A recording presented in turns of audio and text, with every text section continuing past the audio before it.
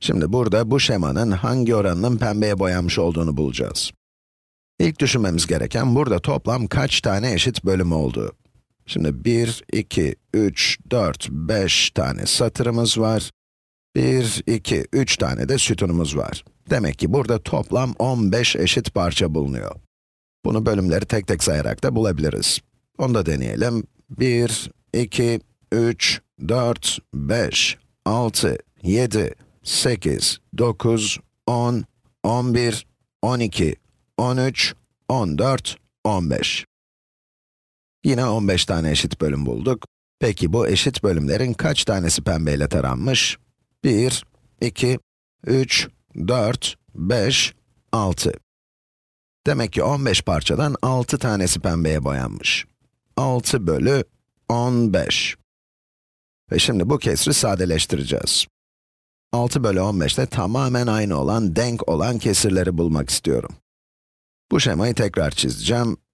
Bu bölümlerden 6 tanesini renklendireceğim. Ama renkli bölümleri bir yerde toplayacağız.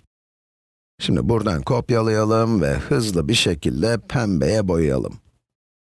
1, 2, 3, 4, 5 ve 6 tanesi pembe. Burada çizdiğim ikinci şemada yine 6 tanesi pembe, yani şeklin 6 bölü 15'i pembe renkli. Peki bunu daha fazla nasıl sadeleştirebilirim? Sayılara baktığımızda hem 6'nın hem de 15'in 3'e bölünebildiğini görüyoruz. Bu sayıların en büyük ortak böleni 3. Peki, hem payı hem de paydayı 3'e bölersek ne olacak? Paya ve paydaya aynı şeyi yapacağımız için kesrin değeri değişmeyecek. Payı 3'e bölelim, paydayı da 3'e bölelim. Sonuç ne olur? 2 bölü 5 sonucuna ulaştık. Peki, bu mantıklı mı? Şimdi ikinci şemayı üçlü gruplardan oluşan bölümler olarak düşünebiliriz. Burada 3 dikdörtgenden oluşan bir bölüm var. Burada da üçlü başka bir grup var. Yani 2 tane üçlü grup pembe renkte. Şimdi üçlü grupların kenarını sarıyla çerçeveliyorum.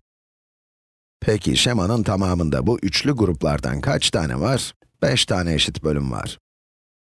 5 tane eşit bölüm var çünkü bu üçlü bir grup, bu da üçlü başka bir grup ve bu da üçlü başka bir grup. 3 dikdörtgenden oluşan bölümlerden toplam 5 tane var.